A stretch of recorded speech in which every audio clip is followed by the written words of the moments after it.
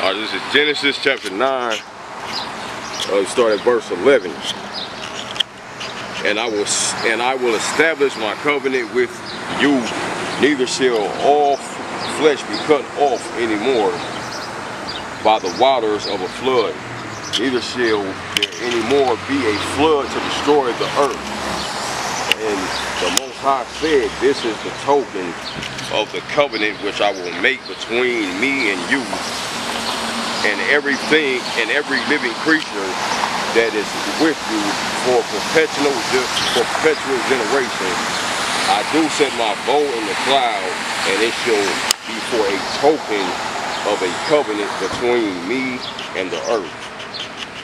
And it shall come to pass when I bring a cloud over the earth that the bow shall be seen in the cloud. And I will remember my covenant which is between me and you and every living creature of all flesh, and the waters shall no more become a flood to destroy all flesh.